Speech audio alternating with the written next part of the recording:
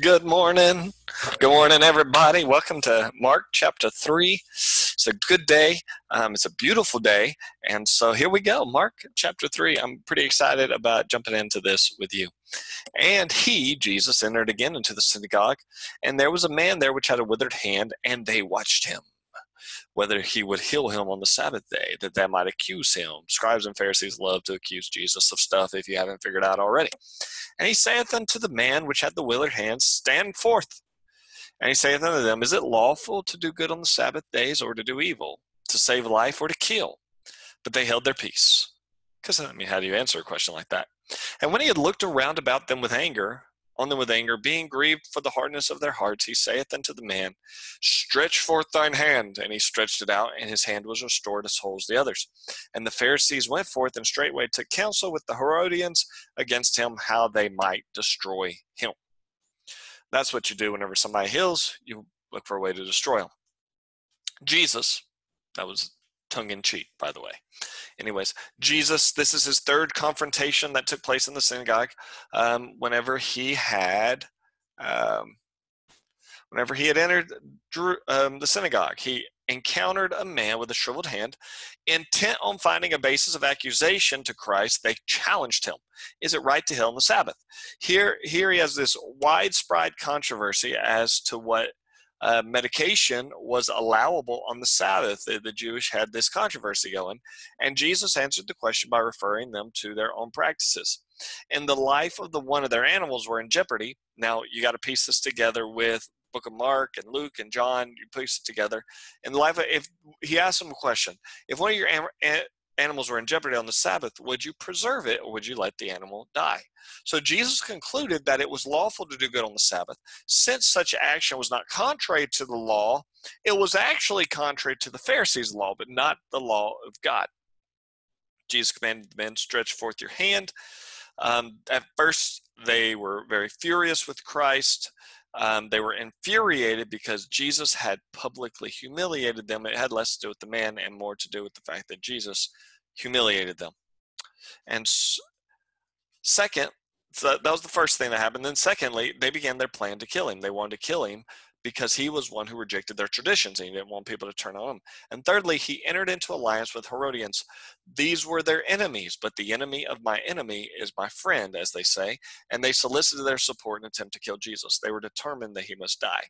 You see, the Sabbath controversy marked a very important element. The opposition of the Pharisees was no longer veiled, but in the open. They were determined to put him to death, and they would solicit help from any party that could help them accomplish their goal. So, that's kind of what happened there. But Jesus withdrew himself with his disciples to the sea, and a great multitude of Galilee followed him from Judea, and from Jerusalem, and from India, and beyond Jordan. And they about Tyre and Sidon, and a great multitude, when they had heard what great things he did, came unto him. And he spake to his disciples that a small ship should wait on him because of the multitude, lest they should throng him, press him. For he had healed many, insomuch that they pressed him upon to touch him, as many as had plagues. And the unclean spirits, when they saw him, fell down before him and cried, saying, Thou art the Son of God. And he straitly charged them that they should not make him known. Jesus shows his authority to heal in these scriptures. The geographical notation is what I kind of like to highlight here, that Jesus became known, Jesus knew about such great hostility that he left Jerusalem and returned to Galilee. Multitudes followed him from Judea, Jerusalem, from beyond Jordan, not only the nation of Israel, but now the nations around Jerusalem are starting to hear about Jesus. Multitudes from that area came to hear his word, see his miracles. Jesus was not only now known in the spiritual realm, we know he was known in the spiritual realm because the devils knew who he was. He wasn't just known in Israel, but now the world is taking notice of who Jesus is. And he goeth up into a mountain, he calleth unto him who he would, and they came to him, and he ordained 12, that they should be with him, and that he might send them forth to preach, have the power to heal sickness, cast out devils. Simon, surnamed Peter, James, the son of Zebedee, and John, his brother of James, and his surname Boanerges, which is the sons of thunder, and Andrew and Philip and Bartholomew, Matthew, Thomas, James, the son of Alphaeus, Thaddeus, Simon, the Canaanite, and Judas, which also betrayed him, and they went into the house. So in this setting, Jesus chose 12 from among the multitude and his disciples in order to commission them as apostles. Now, teams must be chosen. Jesus deliberately chose all 12 of his team, or his disciples. He didn't cast a vote. He made a personnel decision himself. Note what we learn about team building from Jesus' selection of the 12. Selection, he handpicked them. Luke 6:12 tells us that he prayed all night. Motivation, he selected the ones he personally wanted. There was chemistry. There was a lot to choose from. He chose 12. Connection, he chose them to be with him. He modeled life in close proximity. Permission, he released them and gave them specific assignments. And commission, he empowered them and gave them authority to do their job. That's what a good leader does. He gives people, he empowers them to do their job. And the multitude came to him and said, again, so that they could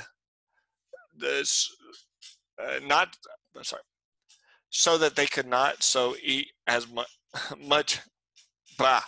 And the multitude cometh together again, so that they could not so much as eat bread. And when his friends heard it, I got a little tongue-tied there. When his friends heard it, they went out to lay hold on him, for they said, he is beside himself. Jesus is in a house.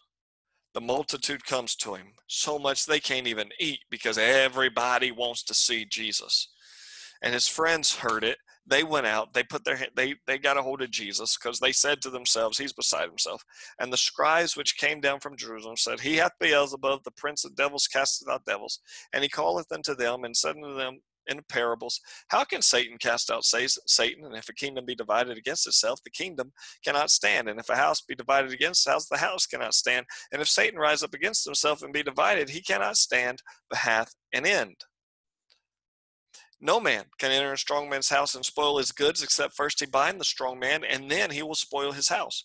Verily I say unto you, all sins shall be forgiven unto the Son of Men, and blasphemies, whereas so they shall blaspheme. But he that shall blaspheme against the Holy Ghost hath never forgiveness, but is in danger of eternal damnation, because they said, he hath an unclean spirit. Once again, the multitudes crowding around Jesus. His friends consider that he needed to be protected, so they sought to take charge of him and hold of him. Their statement, he's out of his mind, indicated they thought his zeal bordered on insanity. Think of it this way, like a politician who makes his Secret Service constantly nervous because he loves to walk the rope line. He loves to handshake. He loves to high five. He loves to be in contact with people. And that's how Jesus was. He needed to be in contact with his people, and his disciples were like, this is complete madness. We can't even eat because of him. The scribes said he hath Beelzebub, the prince of the devils, cast out devils. They believed that the world of evil spirits formed a great army, each with a head and subordinates as rank and file, the whole under the command of Satan. And they believed that Jesus was in that rank and file. Their concern was that he might win the people to listen to his teachings, and they would not admit that his power was divine. And so the idea of that time necessarily assumed that it must be the opposite. If it's not divine, it's of Satan himself, Beelzebub. Jesus then asked some questions and statements. How can Satan cast out Satan? If a kingdom is divided against itself, can't stand. House divided against itself, can't stand. If Satan rise up against itself and be divided, can't stand. How hath an end? But hath an end. No man can enter a strong man's house and spoil his goods, except he first bind the strong man, and then he spoils his house. Think of it like this. Satan is the strong man of this world, or of people's lives. It may have been the stronghold of your life, my life. Jesus came to spoil his party.